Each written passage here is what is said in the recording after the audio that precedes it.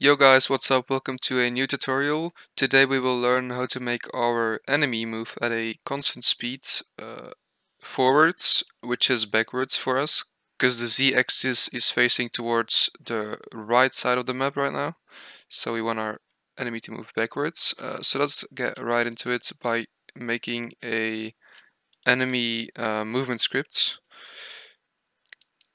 Let's press create and hit C# script. Name it enemy movement and then double click on it. Alright, we should see the screen. Let's already make a speed variable because we will need that. So a private speed, no, a private float and then speed. And let's give it like 5 for now.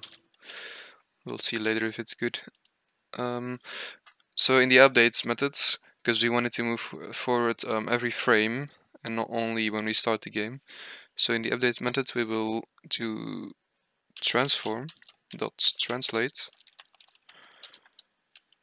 and then we will say vector3 dot back, and as you can see it says shorthand for writing vector3 0 0 -1, so this means it will move backwards on the z-axis, so that's exactly what we want.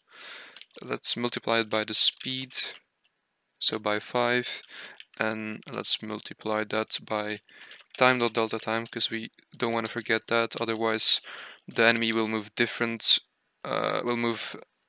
on different computers, and that's also not a good thing to have in your game.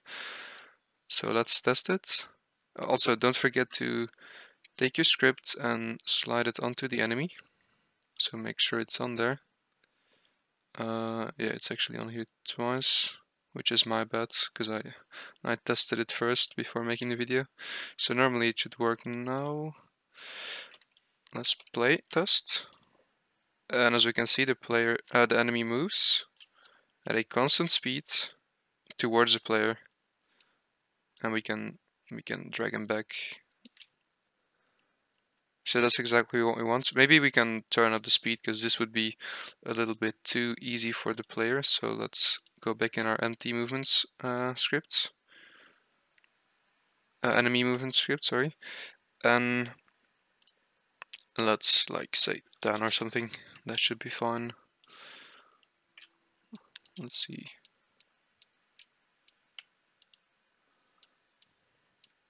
Yeah, that's exactly fine.